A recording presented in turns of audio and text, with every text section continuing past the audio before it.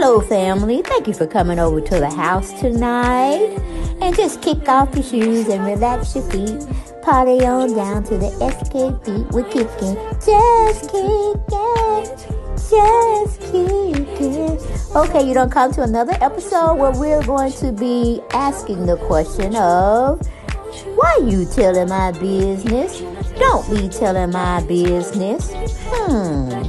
Why not? Because a can and a can, a can, a can, and a wheel. Now we're off to...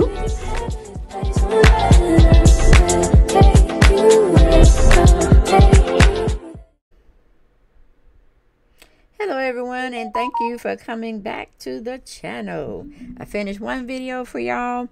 Y'all should be receiving that soon. And then I'm on to another one. That's what we do. I record off my phone and I come and get on my desktop and we just keep it rolling. We just keep it rolling. Okay, how y'all guys doing today? Okay, this is my second video for Tuesday. Yes. If y'all watched my last video that I was talking about follow-up story on Ann Hatch, yeah, I wouldn't know what kind of day I had earlier because I had a doctor's appointment. I was off of work on my main job. Okay, on my main job. But anyway, we're gonna be covering this story.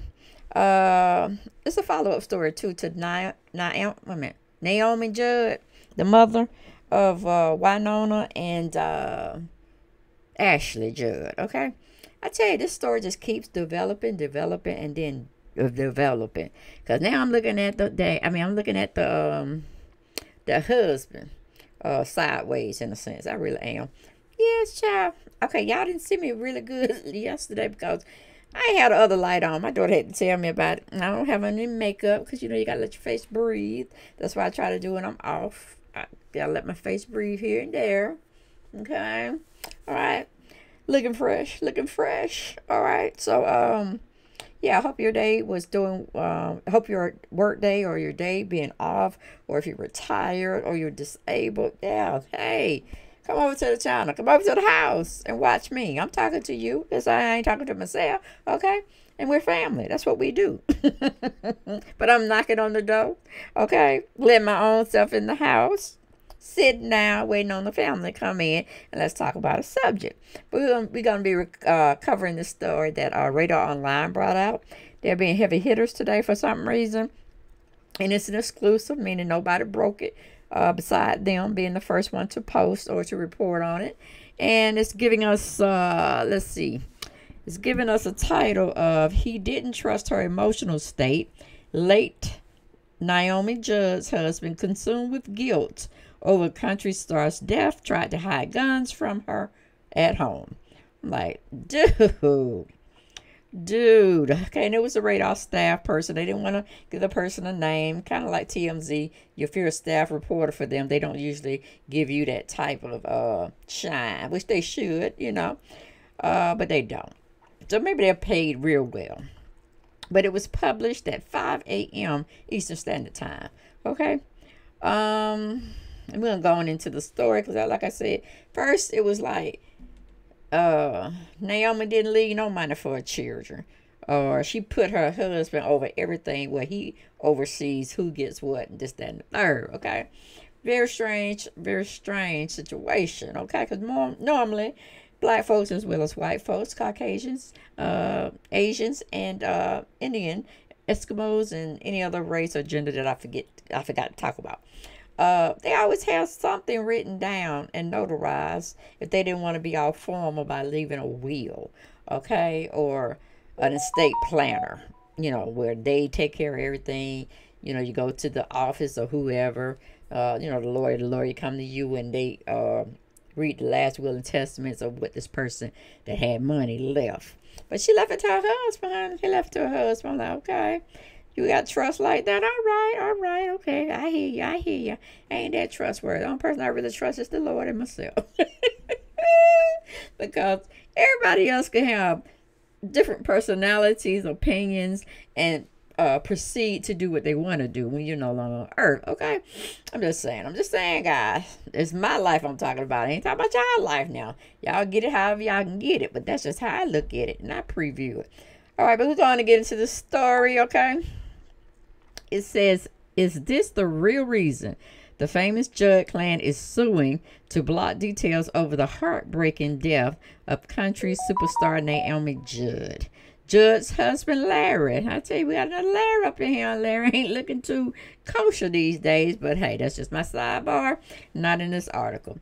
Judd's husband, Larry, along with daughters Winona and Ashley, would hide guns on their sprawling 1,000-acre Lippert's Fort, Tennessee estate, so Naomi could not get hands on a firearm, radar had exclusively learned. I'm like, really now? Really? I had to hide some stuff from Naomi. Okay. Well, I guess when you're in the mental health situation, you got to use the white glove treatment. You got to treat them like a child in a sense. You got to lock up stuff. And it was very fitting that you did that, but somehow she ended up getting one anyway. Okay. And taking herself on out of here. But anyway, going back to the author, it said, Larry was always worried about how fragile she was, explained a source close to the family. He never wanted to leave her alone because he didn't trust her emotional state. Larry's consumed by guilt over her death, the source said.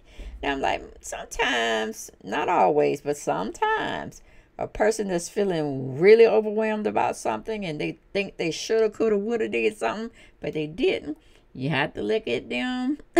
You got to go a little bit than the surface level. You got to dig a little deeper, because if he did an excellent job in hiding the weapon, she shouldn't have been able to find a weapon. I mean, if everybody was doing their due diligence and being around her 24/7, maybe they could have caught something. Maybe they would have saw something and prevented it. But then again, you never know how you're going to go out this world, okay? Only the Lord knows, and you're going to be surprised when you feel yourself leaving this world, okay? So love on your people here and there, everywhere, all the time, however you get down, just, love on them, okay? So it won't be no guilt left, no unforeseen hardship, no mental state going, getting you into a depression state. So I always think about that. Even when you got family members that you don't even really deal with, you know what I'm saying? You need to make peace with that, all right? And if it ain't a situation where y'all can come together, at least you made peace. They know you made peace on how you saw things. And this is for the cookie crumbles, okay? Only the Lord can judge us. But anyway, going back to the article, it said Larry's confused, okay? He's confused and he's consumed with guilt. And that's a telltale sign for somebody that don't do something they ain't had no business doing. But, they use the word consumed. I used it, and, it just puts that question mark in my mind. But going back to the article, it said, I'm told he feels very guilty because the firearm she used was his. What? Let's stop the presses. Let's stop the presses. Let me read that again for y'all who's sitting in the back and didn't quite understand what I just read. All right. I'm told he feels very guilty because the firearm she used was his and it wasn't locked up, revealed the source. Okay, now see what I'm saying? We need to be looking at little Larry a little bit more close. Okay, somebody need to be telling somebody her death need to be investigated. Okay, because you knew she had this mental issue going on. You knew she was in a fragile state. Why in the hell would you leave something unlocked out for the public to see, for anybody that's coming over there to see?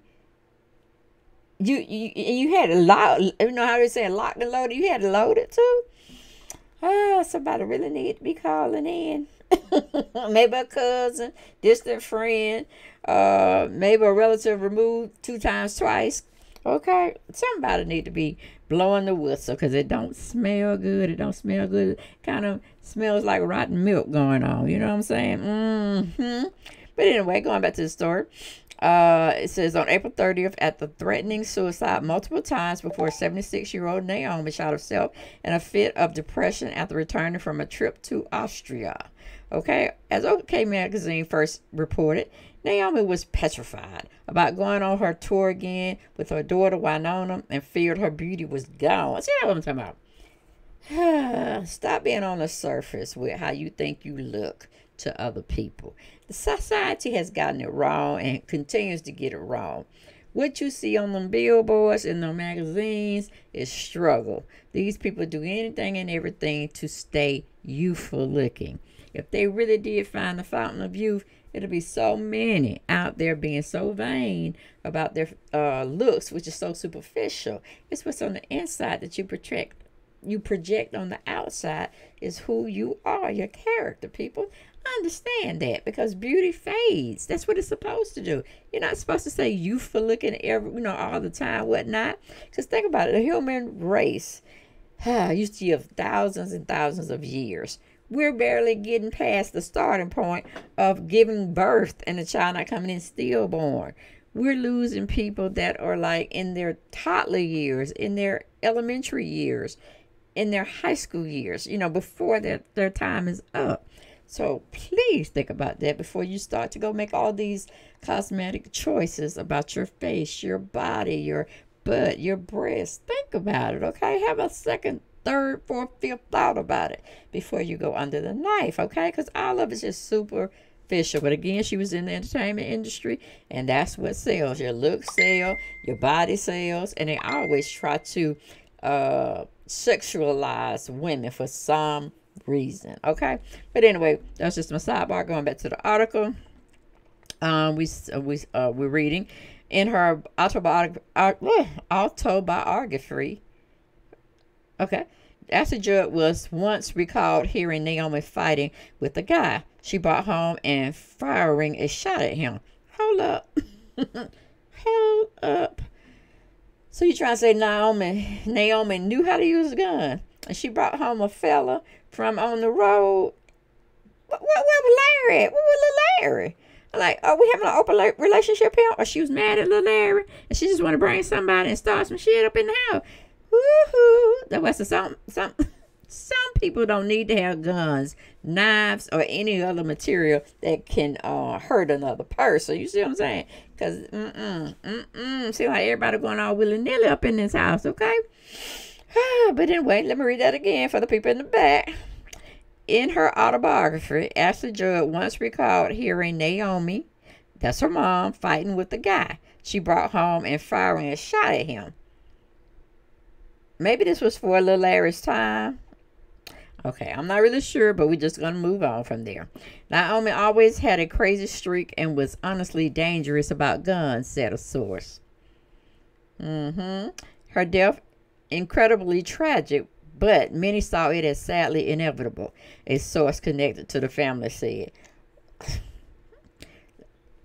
Let me read that again, because that shit didn't make no sense that I just read, okay?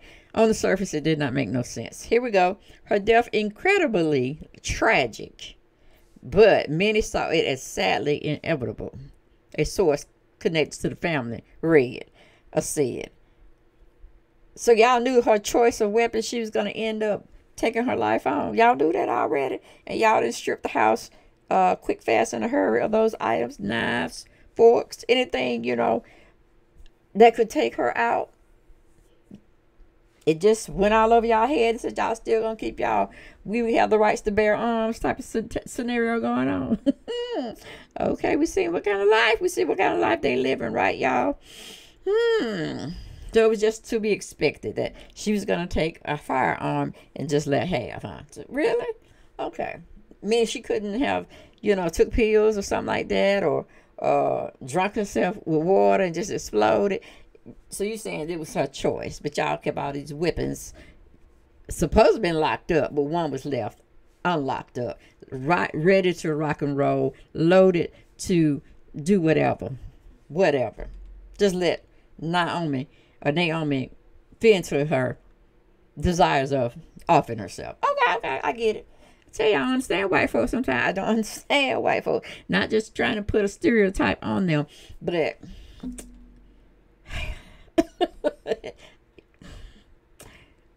but at least black folk, they try to think about what's the causes, what's the consequences. What am I gonna ever? If I don't succeed, will I be a vegetable? We be running shit through our mind like that. White folk, they be straight up. They gonna go do it. I'm like, hold up, wait a minute. It needs to be some afterthought, okay? We need to look at it from another big perspective here, okay? But I tell you, that is sad. Somebody really need to be investigating, because I'm getting to look at a whole family, okay? The whole family I'm looking at now, side-eyeing, like, Did y'all really need that money? Y'all wanted that money. She didn't want to give it to you, so you had to do it. That's all allegedly what I'm focusing and trying to put out there, okay? It's all allegedly. It's just the story that I'm reading is not really matching up to who y'all said she was. And you're going to continue to put weapons out there for her to use. It's just she need to think of what day, what time, what hour she going to do it. That's what y'all telling me. That's some bullshit. That's some foolishness, fakery, fraudulent, fake fuckery going on, okay? I don't understand. I really don't understand. What's going on if we, you know, she living in the house, got family all around her, y'all saying y'all love her, and y'all do some shit like that. Okay, that's kind of where we living in. Okay, all righty then. Going back, it said it would have been easy for the family and everyone if the authorities would just release their findings. Then Naomi and the whole matter could be finally laid to rest and at peace. As Radar previously reported, following Naomi's death, the Judd family sued to block the release of records related to the country star's death. Sources tell us the family deliberately buried the devastating details of the tragic suicide. Buried it in what way? Because the youngest daughter, Ashley, she came out on Good Morning America or some high-profile media source and gave really the tea. Okay, really broke it down to us of what happened, how it happened, because they was going to be the first one to tell the narrative of their mother's demise. Now you saying they buried some stuff? Is that what we do? Because right now everybody need to be investigated. They need to be retained. They need to be threatened about going to jail. You know what I'm saying? It don't make no sense. I'm trying to make it make sense, but I can't see any reasoning in this story. But anyway, we're going to move on. We're going to move on, okay? The Judds will suffer significant trauma and irreparable harm in the form of emotional distress, pain, and mental anguish should these records be released, the family attorney said. Moreover, the release of these records would continue to cause their entire family personal and public pain for years to come, as they would undoubtedly live in perpetuity on the internet. As we first reported, Winona and her sister Ashley were cut out of their mother's $25 million will, and the money goes to her husband, Larry Strickland. A source said Winona has been talking to lawyers about contesting the documents. I'm like, ooh, everybody need to be, Ashley need to be polygraphed. Now, Winona need to be polygraphed.